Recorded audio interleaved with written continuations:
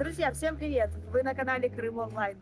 Сегодня в этом видеоролике я приглашаю вас на контрольную закупку в супермаркет «Семейный без цен». Посмотрим, сколько сейчас стоят продукты в Ялте, какие цены на молочные изделия, на овощи, крупы и многое другое. Так что не переключайтесь, будет интересно. Пойдем.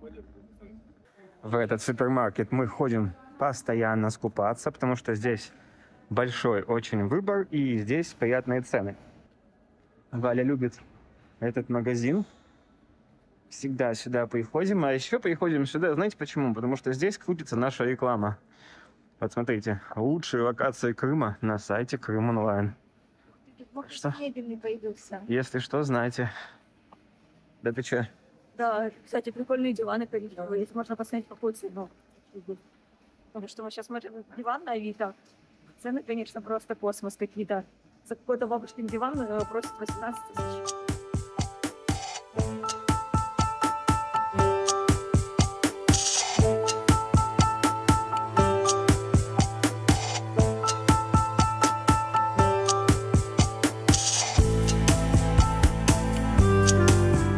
Возьмем пару бутылочек водички, святой источник. Она здесь стоит всего 38,90, грубо говоря, 40 рублей. У нас на магазине стоит около 60 рублей, где-то 50-60, в зависимости от магазина и напитки. Поэтому лучше здесь парочку взять и уже дома не покупать. Так, ну что, мы перешли к делу яиц.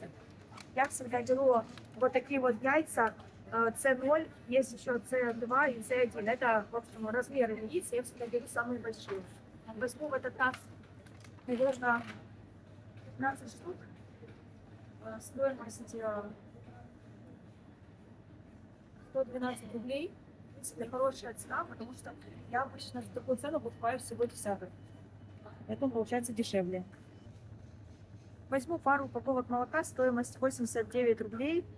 Я обычно такое не беру, обычно беру другое. Ну, раз мы уже в магазине, думаю, куплю то, что есть. В общем, здесь всегда такой большой выбор сыров, что я иногда теряюсь. Не знаю, какой купить, всегда пробую по твердости. Мне не нравится, чтобы они были слишком мягкими, мне нравится, чтобы они хорошо резались, ну, чтобы был такой нейтральный вкус. Не соленые, не пресные. В общем, всегда что-то выбираю на глаз. Вот, допустим, кусочек стоит 313 рублей. Великокняжеский какой-то. Вот есть, допустим, российский классический. Смотрите, какой большой кусок, 300 рублей стоит. Ну, российский мне не очень нравится. Да? Да. Вот. Ну, в общем, это взяла, это ты возьмем. Ладно, долго выбирать не будем. А что ты там молодцом? Вот такой вот сулугуни, сыр, стоимость 238 рублей, одна штучка. Мне нравится, можно его добавить куда-то в салатик, получается очень-очень вкусненько. Поехали дальше.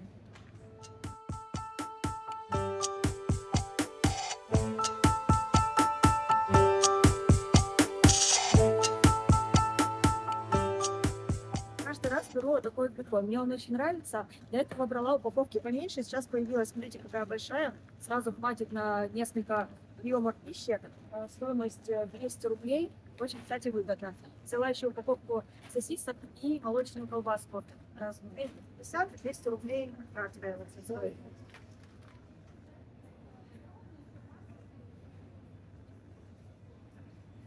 Колбасы покупать не буду, колбасы мне здесь не очень нравятся. Давайте купим мне хлопья. Недавно, кстати, на стриме говорила про вот эти вот хлопья. Мне нравятся вот эти гречичные хлопья, особенно утром. Они очень легко готовятся. Ну, иногда покупаю себе тоже овсянку. Поэтому возьму по упаковке того и того. Стоимость гречичных 103 рубля за одну упаковку. Стоимость овсянки всего 80 рублей. У нас в магазинах цены дороже, поэтому нужно брать.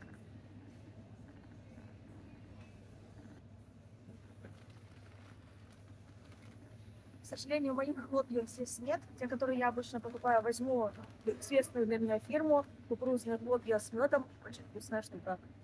Мне нравится в последнее время. Сколько они стоят? Они стоят 112 рублей, 113 за одну упаковку.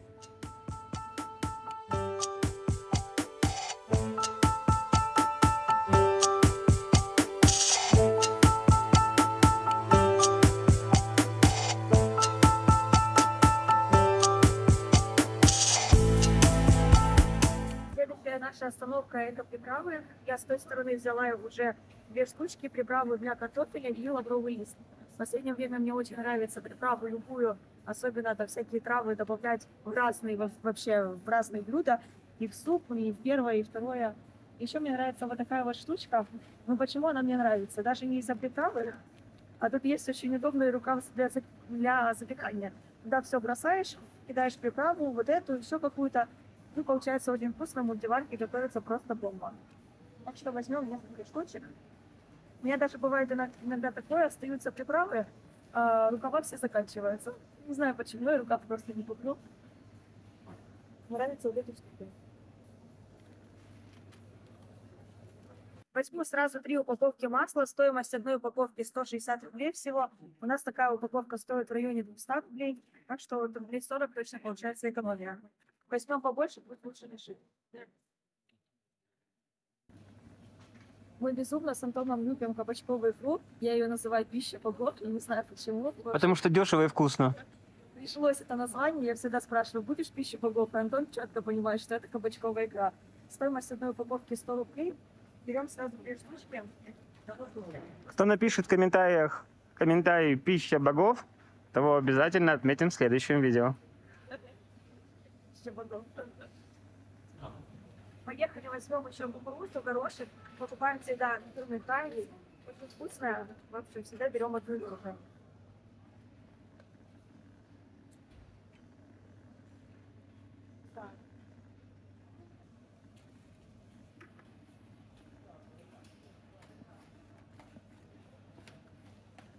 А что-то кукурузки нету.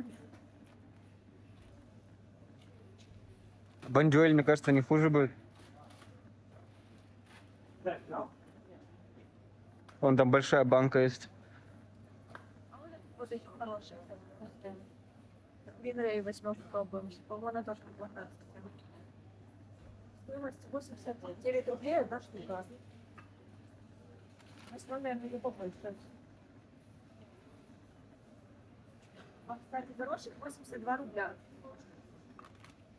Блин, друзья, упаковка кофе наконец-то 177 рублей. Это просто нечто. Я ее по 250 все время покупаю. Я уже даже не ожидала, что снизится цена.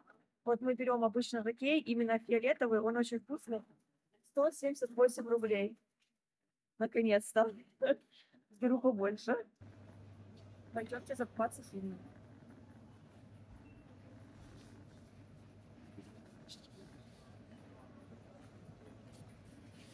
Давай, я покачу. По-моему, я хороший водитель. Ты видел, как я сдавала задом?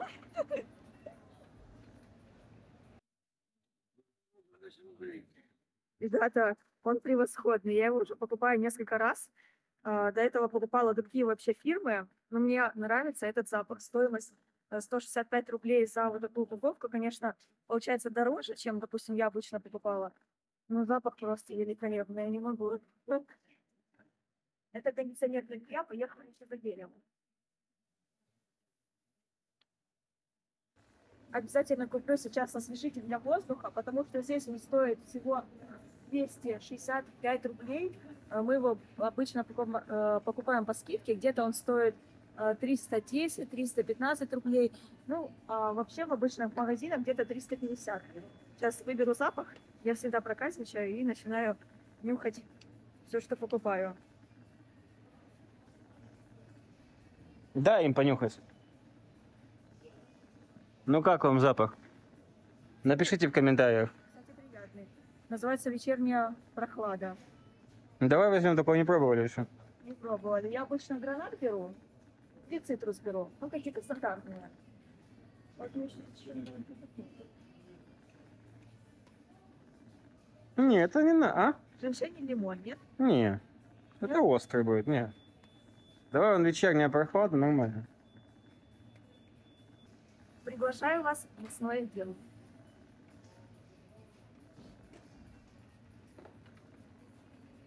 В мясном отделе сразу покупаем кетчуп.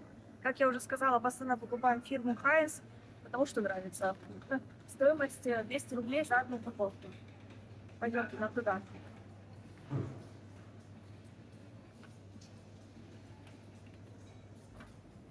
Я, кстати, давно хочу купить вот этих вот сосисок пожарить на сковородке просто.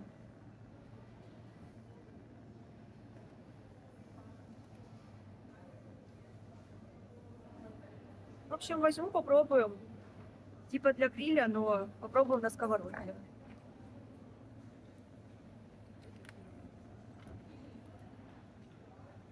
$151 рубль.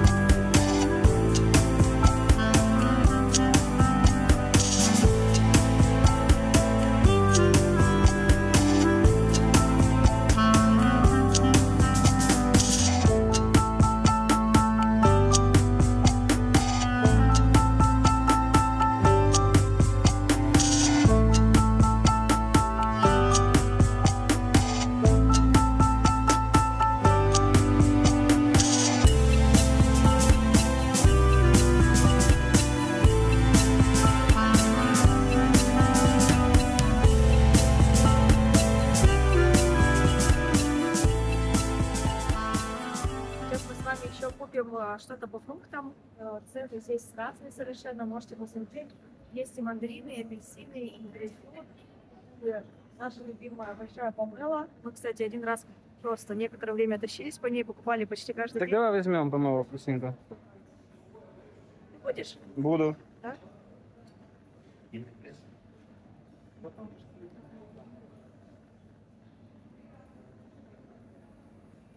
Да ладно тебе одинаково. Ага, конечно. Именно не обманешь.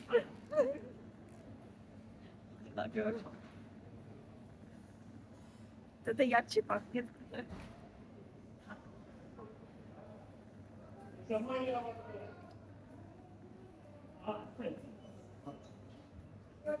Ой, банана возьму.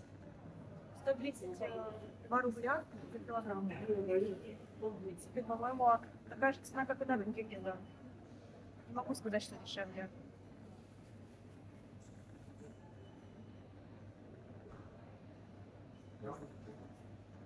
Эти такие маленькие.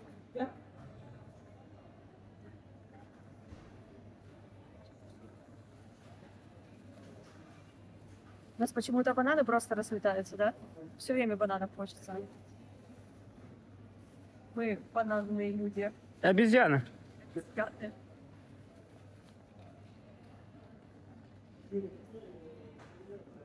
Пойдем к овощам?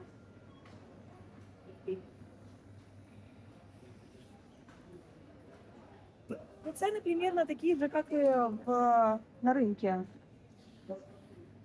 Я не могу сказать, что здесь по ценам дешевле получается. То, что я обычно покупаю на рынке, но поэтому. Наверное, возьмем картошки, поедем домой.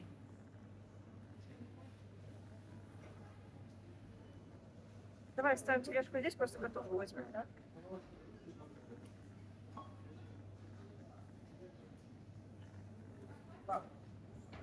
Картошка, кстати, дешевле. Здесь 24 рубля.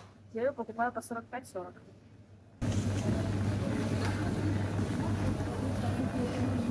Так, в общем, овощи и фрукты у нас оплачиваются отдельно. За все, что мы купили, у нас получилось 607 рублей. Осталось только оплатить все остальные покупки. Пойдем на кассу.